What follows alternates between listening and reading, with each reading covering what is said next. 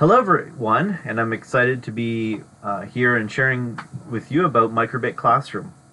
My name is Andrew McDonald. I'm a technology educator based here in Ottawa, Canada, and I'm excited to be diving into your Microbit journey with you. So, a little bit about Microbit Classroom.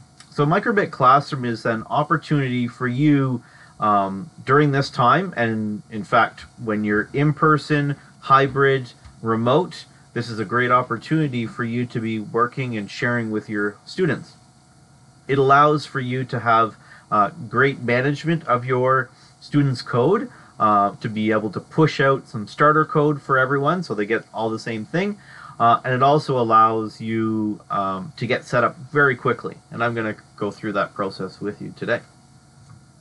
So, as I mentioned, it's really great for organizing and managing your classroom. So that means you can push out code, you can have students collaborate, and also that collection of assignments at the end. There is no student registration or student login, so you don't have to worry about them forgetting their login information or forgetting those details. And it also allows for you to sort of look over the student's shoulder to see their progress on their project, on their particular work, and allows you to help troubleshoot them remotely.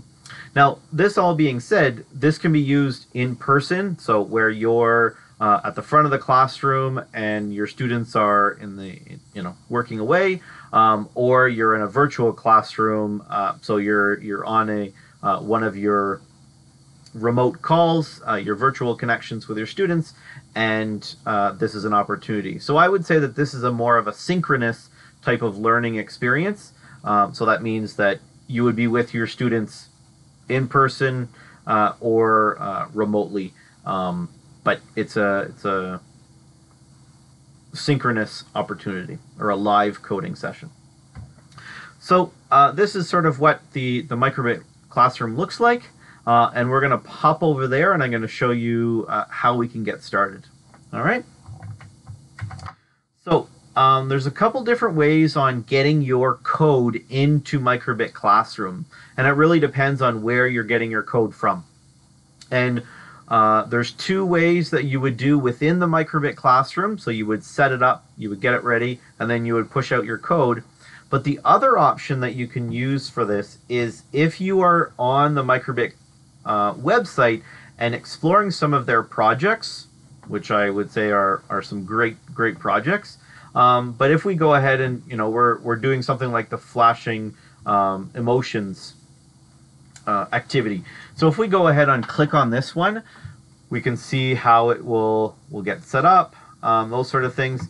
But what I'm more interested in showing you is this open in classroom option. And so when you go ahead and click on this, it will sort of open it and already have the code ready for you to explore with your students.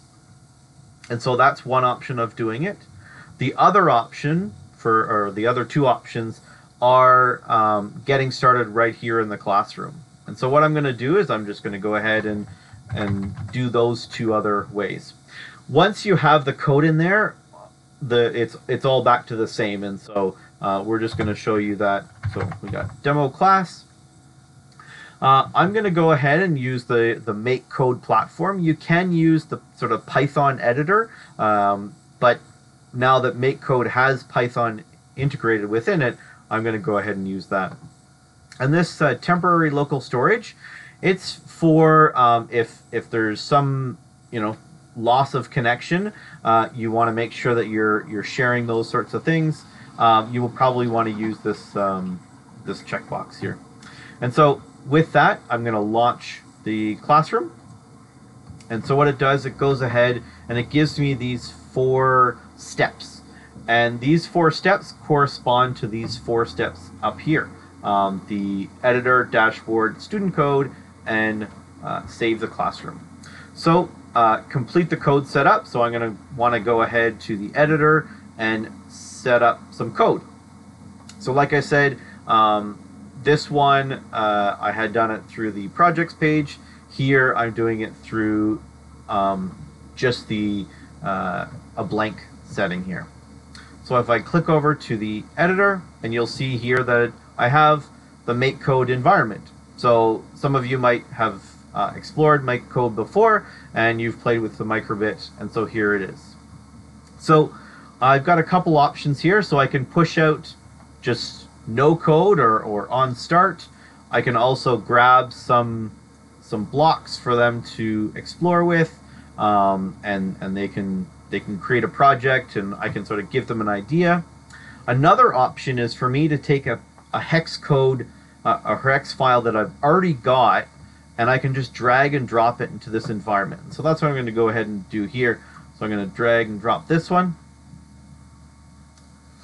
And so it loads that project into it. And so this is an example of a heads-up game that I've created. And so what I can do is I can sort of take a few of these things apart, or I can add a comment here, you know, change. Oops. Not wanting me to type. All right, yeah, so I can just add a comment here and add that and get them to change the, there we are, I'm back. So we can go ahead and ask them to change what they want to do in their particular array here, or something like that. So there's lots of options for you to get started. So, you know, change the items in the list for your project program, whatever. You gotta spell it right, or you should spell it right as a teacher, right? So there we are. So there's our code, and now we can push this out to the students. So we're just going to click in the top right here, share code with students.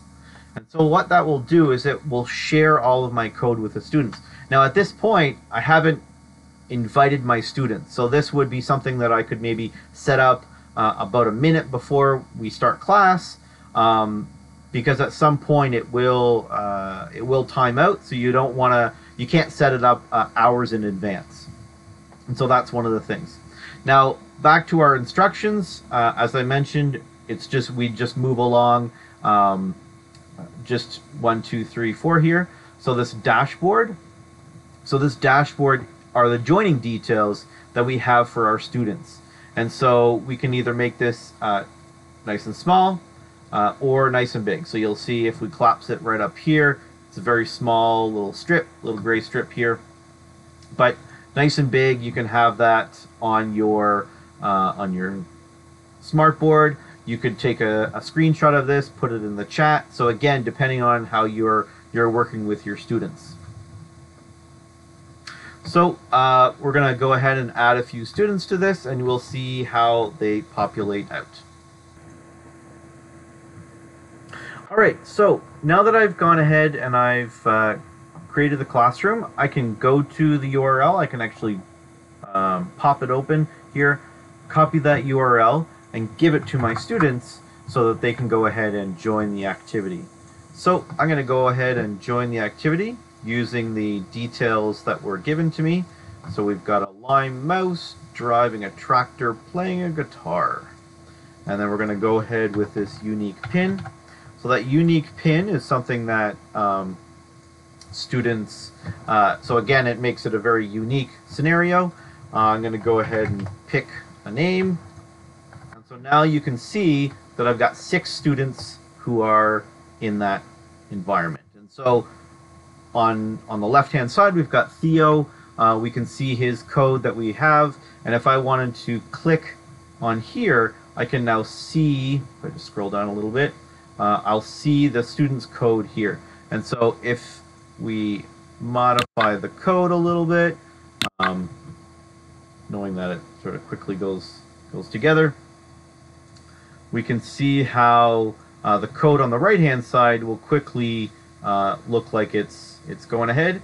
And so that way, this student on the left-hand side, they can be can share their code, and they can be done with it.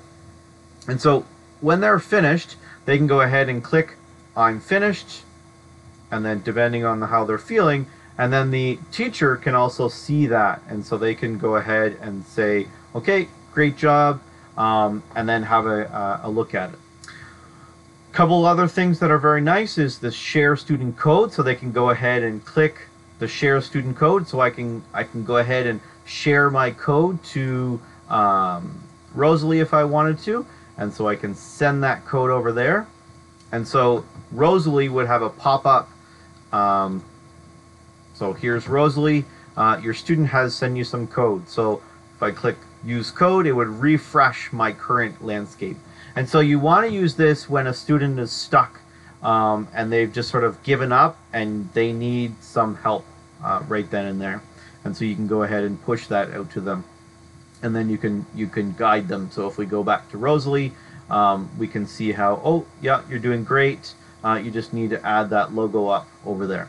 Now, I'm not able to manipulate the code here, and so that's where I would tell the students to be able to do that for them.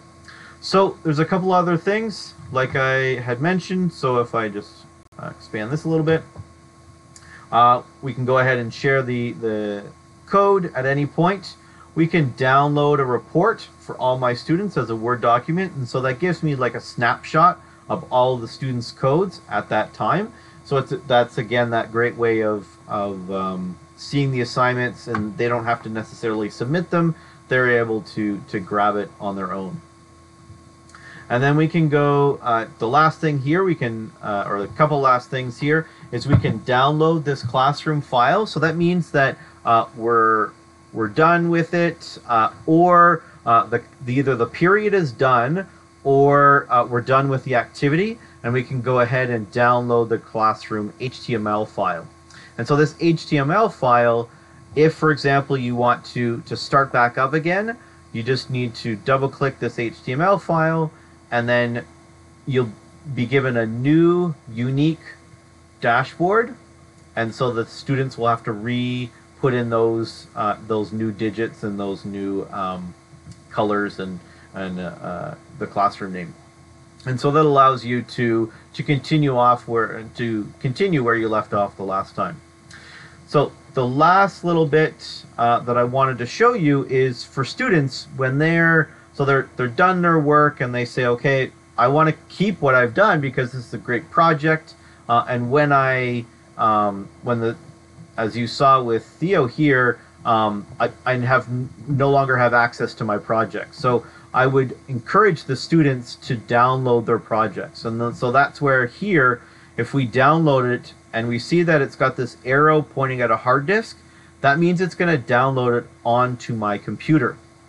And then I can use this and either save it in my Google Drive, I can then put it back into Make Code so that it's saved for the student.